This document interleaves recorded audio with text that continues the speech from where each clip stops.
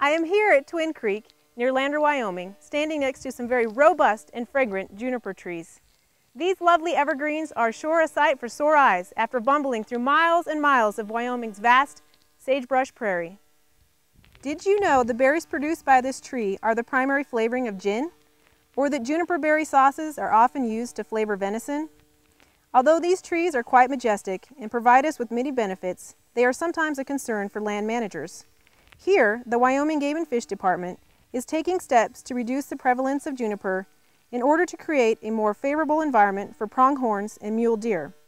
These Utah and Rocky Mountain junipers will soon be individually ground down to the dirt.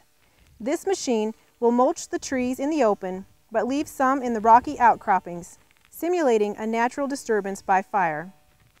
In this way, Wyoming will be getting the best of both worlds: the regal juniper tree, as well as a habitat rich in sagebrush grasslands to help sustain our many wild animals. From the University of Wyoming Cooperative Extension Service, I'm Tina Russell, exploring the nature of Wyoming.